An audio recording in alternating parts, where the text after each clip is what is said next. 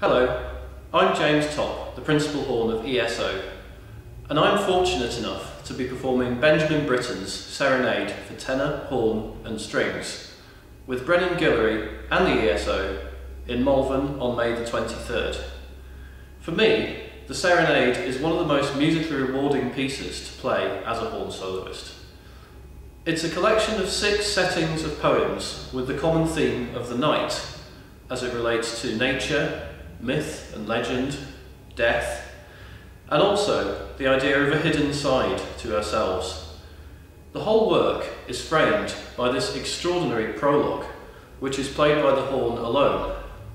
There are deep connotations between the horn and the imagery of nature, but what the horn also has is this duality of character, both light and dark, natural and supernatural, which Britten understood very well and which fits this work perfectly. He instructs the horn player to play the prologue without using the valves, and instead using the instrument's natural harmonic series, so certain notes sound slightly sharp or flat compared to the notes of the equal tempered scale you're used to hearing.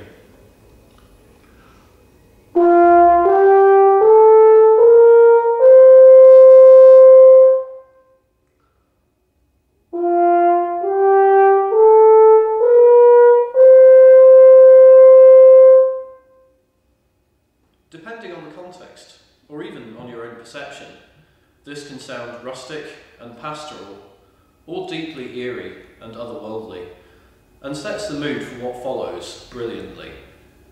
At the end of the work, the horn player leaves the stage and plays the epilogue, the same music again, but sounding from far off in the distance. Here's the whole prologue, and if you're as captivated by it as I am, you can hear the whole piece performed by the ESO, John Andrews, Brennan Guillory and myself at Christ Church in Malvern on May the 23rd.